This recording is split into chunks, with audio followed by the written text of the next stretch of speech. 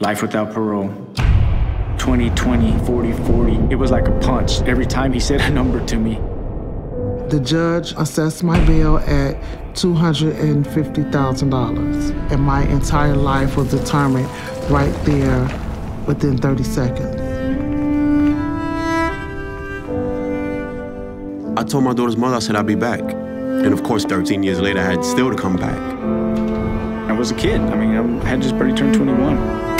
I lost my business, my housing. I couldn't see my kids. My own daughter, I came home and she was referring to someone else as her dad. You know, I wasn't a bad kid. I was just a kid who made bad decisions.